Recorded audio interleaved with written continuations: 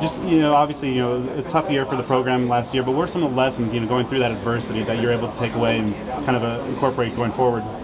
Finishing, we had a few games where we had our foot through the door and we couldn't finish.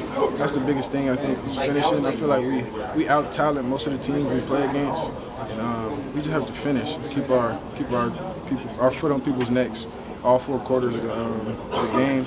That's about it. I feel like this year should be good, and Coach Dillingham is emphasizing finishing, so it should be a great year for us. Chad, sorry if this has been asked already, but in terms of the depth of this wide receiver room, it just seems like a lot more filled out with guys with contrasting skill sets and guys who can match up in different situations. How much different would you say it is from last year? We for sure do have a lot more faces that can go.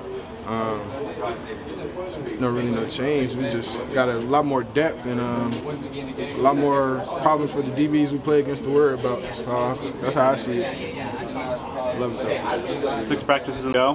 What are some of the things on your personal to-do list that you like to get checked off through the rest of the spring? I want y'all to catch a few of my catches so all the Sun Devil Nation can see at practice. I feel like everybody has to see what I can do. You guys still haven't seen what I can do, and hopefully I can showcase to you guys. That's about it. Just trying to show you guys what I can do.